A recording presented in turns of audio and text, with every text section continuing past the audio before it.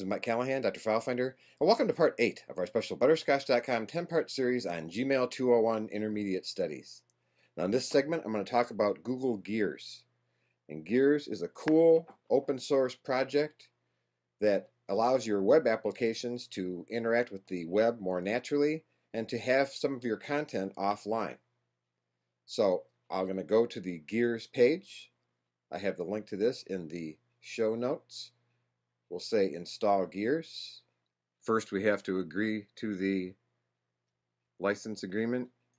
Say agree and download. We're going to save the file. Now when the file's done downloading, we just double click on it to install it. Run this file. Now Gears is going to install. Okay, that's going in. It's initializing. Now we're asked to restart our web browser. Okay, so now you see here, Gears is installed.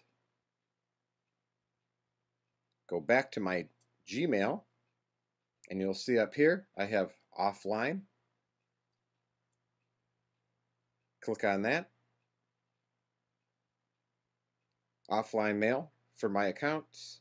Access most of my mail offline.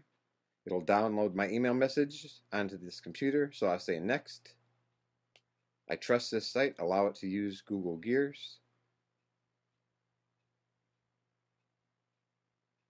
I'll have it put one on my desktop, say OK. And then that concludes. So then you have access to your Gmail even when you're offline. And periodically it will update to download your latest messages so you have them on your computer. So that's Gears, and that concludes Part 8.